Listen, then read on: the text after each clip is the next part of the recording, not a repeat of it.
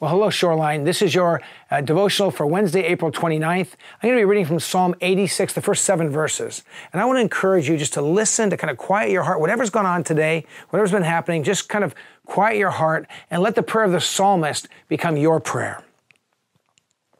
Hear me, Lord, answer me, for I am poor and needy. Guard my life, for I am faithful to you. Save your servant who trusts in you. You are my God. Have mercy on me, Lord, for I call to you all day long.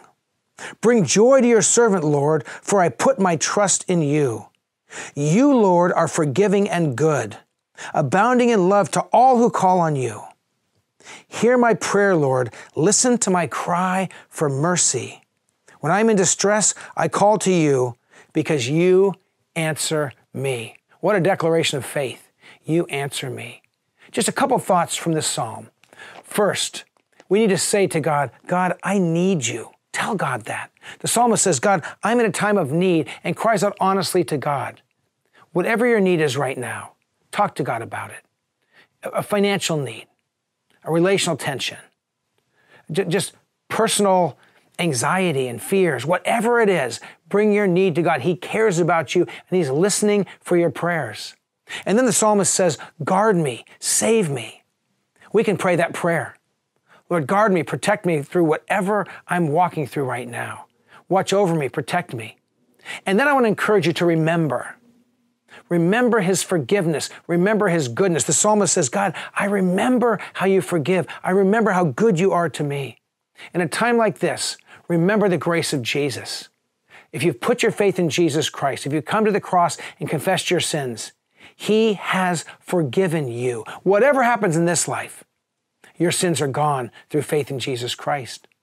And remember His goodness. Boy, in a time like this, just think back through the last year, through the last 5 years, the last 10 years. How has God been good? How has God shown up? How has God revealed His face and His goodness? Think about those things. Remember those things and say, God, I remember your goodness. I want to lead you in prayer today, and here's how I want to pray today. Let's pray for a good memory. Memories of His forgiveness, His grace, and His goodness. Would you pray with me? Lord Jesus, thank you that your love surrounds us, that your forgiveness is astounding and powerful, that your goodness is never ending. Help us have good memories. Help us remember all you've done and who you are. Lord, in difficult times, sometimes it's easy for us just to get fixated on what's going wrong and forget your faithfulness, not just to us, but through all generations.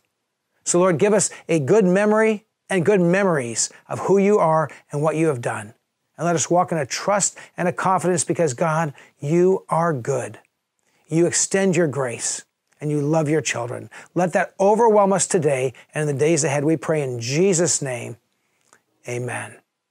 Well, right now, Pastor Sean, our Chief of Staff at Shoreline Church, is going to give you some updates on what's happening in the life of your church and just listen to what he has to share with you, and I'll be back with you again on Friday. Well, hello, Shoreline. It's Wednesday, April 29th, and for this week's update, I want to extend a special invitation for tonight at 7 o'clock. We have a webinar with Pastor Roy, who's going to be sharing about the 5 love languages. This is how you give and how you receive love, and in that, Pastor Roy is going to help us better understand that, and then how we can apply that in our lives, in our relationships with others. So again, tonight at 7 o'clock, that special webinar hosted by Pastor Roy.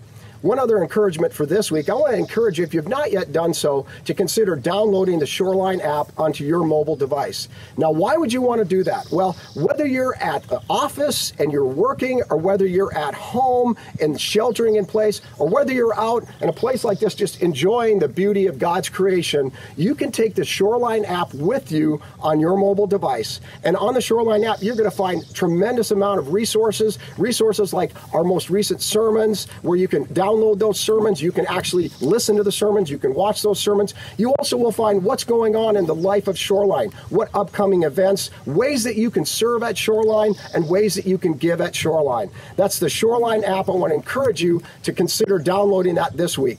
Well, Shoreline, I encourage you as well that this week, would you please join us on Sunday as we continue our sermon series called Standing Strong, where Pastor Kevin will bring a message that will encourage you and also inspire you to perhaps maybe invite others to join us online for our Sunday services. So, Shoreline, that's the update for this week. Stand strong, stay healthy, and stay connected to Shoreline Church. God bless you, and have a wonderful week.